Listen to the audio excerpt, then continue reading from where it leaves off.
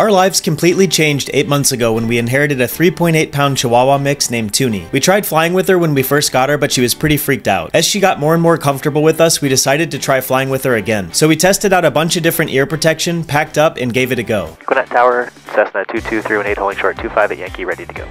We took off from Gwinnett County, flew through the mountains, and made our way to Bristol, Tennessee, or Virginia. It's right on the border, so I guess both. Welcome to Virginia. The first leg Toonie wasn't completely sold. She kept nervously looking out the window. Alright, I think she figured it out. The last leg she was like a little freaked out. She like never really relaxed.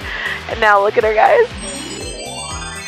It took a couple legs, but we really think she's finally figured it out. We can't wait to start going on more dog-friendly adventures with our Cessna 150-sized best girl. Hey, check this out. Neaty, look.